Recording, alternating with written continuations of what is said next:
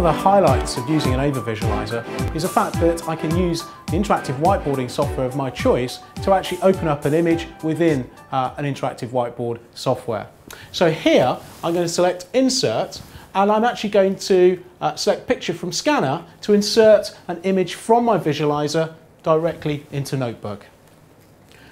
So in this box here I can change the various attributes, and when I'm happy I simply press Close.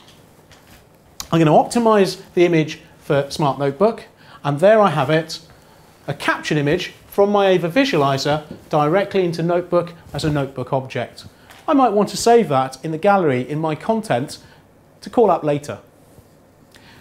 Another thing I can also do is, if I go to Insert, using the AVer Flash plugin, I can install a live image directly into Smart Notebook or any other interactive whiteboarding software simply by selecting the plugin. You can download the plugin from the AVer website.